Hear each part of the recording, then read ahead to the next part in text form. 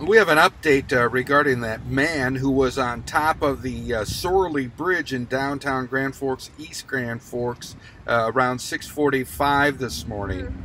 Just talked with East Grand Yes. Forks police, who said he was threatening to jump.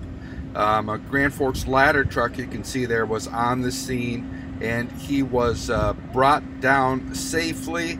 Ultra ambulance was also there after the man was brought down after threatening to jump off the Sorley Bridge in downtown Grand Forks, East Grand Forks, on this Thursday morning. I'm Neil Carlson reporting for iNewZ.TV.